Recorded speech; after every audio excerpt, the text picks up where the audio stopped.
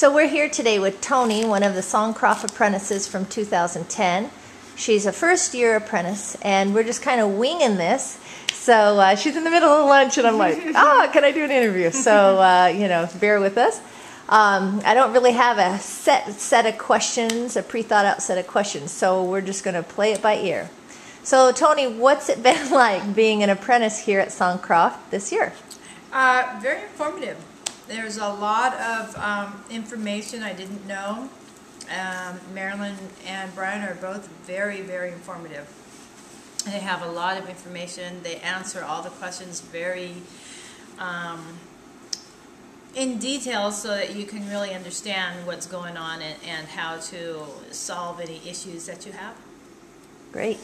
And what inspired you to be part of SongCroft's self-sufficiency skills course?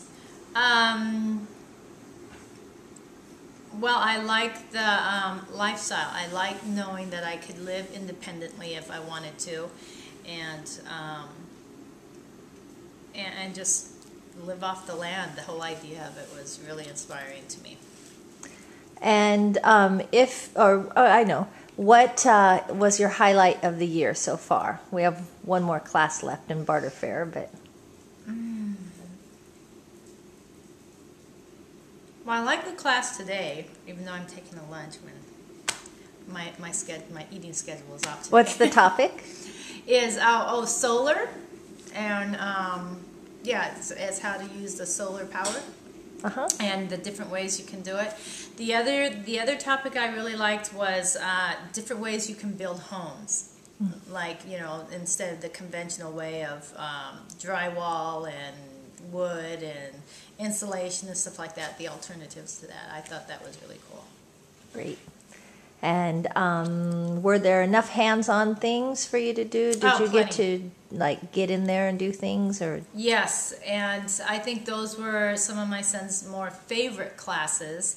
Was the hands-on stuff because, well, he's 16. He enjoyed the class, but he really likes the hands-on. He enjoyed making the soap. I missed that class, unfortunately.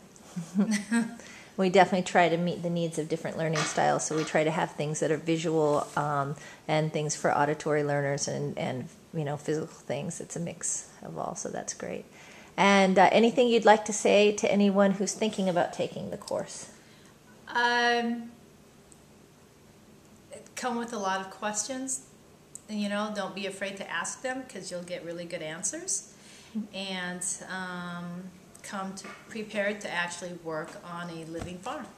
Cool. I think it's really neat. Oh, I love the seed when we did the seeds and learning about the plants and when to grow them and all that. I thought that was really good. How to start seed. Yeah, and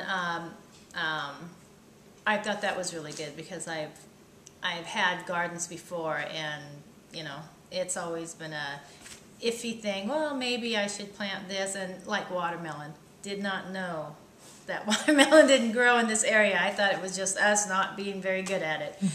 So, there you go. Great. Well, thank you. You're welcome. And if you want more information about the apprenticeship programs for the Self-Sufficiency Skills course, go to www.songcroft.com. Bye for now.